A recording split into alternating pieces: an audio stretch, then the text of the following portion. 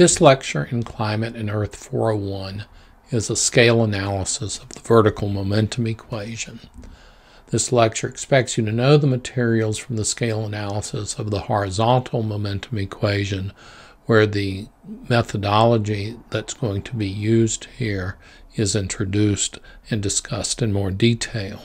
In that lecture, we defined a set of variables that were representative of the horizontal velocity scale, the vertical velocity scale, the horizontal length scale, the vertical length scale, a ratio of pressure to density, a horizontal pressure fluctuation scale, and a time scale that was based upon the length scale, the horizontal length scale, and the horizontal velocity scale.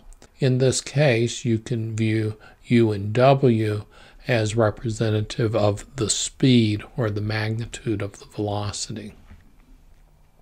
The numbers that we use in the scale analysis of the horizontal momentum equation are given here. U at 10 meters per second and W at 1 centimeter per second, L at 10 to the 6 meters or about 1,000 kilometers, H at 10 to the 4th meters or about 10 kilometers. Those are the scales that are going to differentiate this scale analysis from the previous scale analysis in the horizontal direction.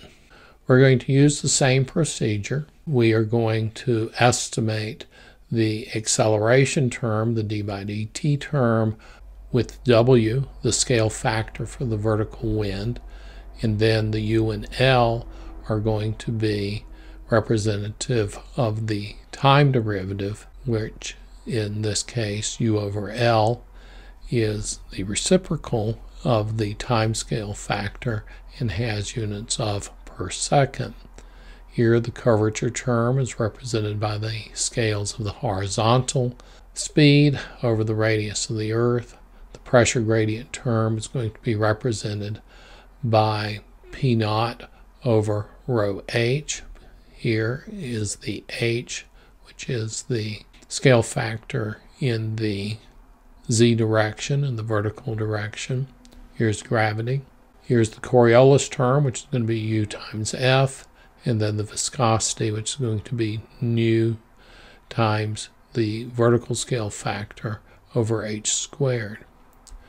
When we substitute numerical values into that equation, we see that the viscosity is very small, 10 to the minus 15th. We see that the Coriolis term is 10 to the minus 3, which would have been quite large in the horizontal momentum equation. However, here in the vertical momentum equation, we have gravity and we have the representation of the pressure gradient force, and they are both up at around a value of 10.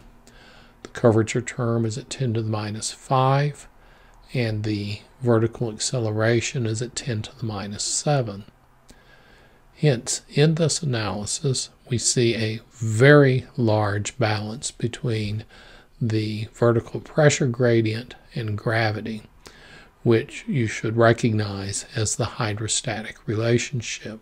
If you think about this for a moment, what it tells you is that the vertical momentum equation, this equation for dw dt, in the case of the scale factors for a large-scale mid-latitude flow, the vertical momentum equation reduces to the hydrostatic relationship. If you compare the acceleration to these two terms, they are 8 orders of magnitude difference. Hence, the ability to use the vertical momentum equation to estimate the vertical velocity is essentially non-existent. It's very difficult to do because it's very difficult to do a calculation that allows you to turn out a quantity that you're interested in that's 8 orders of magnitude smaller than the other terms in the equation. Hence, we are left with a problem of how to compute vertical motion. We know that vertical motion is important because rising motion leads to clouds and precipitation, because as the air rises, it cools. but the vertical acceleration is 8 orders of magnitude smaller than the hydrostatic balance. Hence, W must be diagnosed from some sort of balance. We have to turn out W in a way that it is calculated so that the conservation principles are realized. That is, the W is often calculated as the term that, when added to the other terms, allows conservation to occur. There is an exception to this, that W can be quite large at small scales, thunderstorms and in tornadoes, where the Coriolis effect is small, as well as where the vertical accelerations can become comparable to those accelerations that are represented in the hydrostatic balance. From the scale analyses that we have done for large-scale mid-latitude dynamics, there are two balances that dominate the observed flow: the geostrophic balance and the hydrostatic balance. The hydrostatic balance, of course, occurs everywhere in the atmosphere. However, we have restricted this to something we call middle latitudes. It could be middle latitudes or high latitudes, because what is different about dynamics is what goes on in the tropics. And in the tropics, if you go back to the lectures on the Coriolis force, the Coriolis force becomes small in the tropics. It formally disappears at the equator.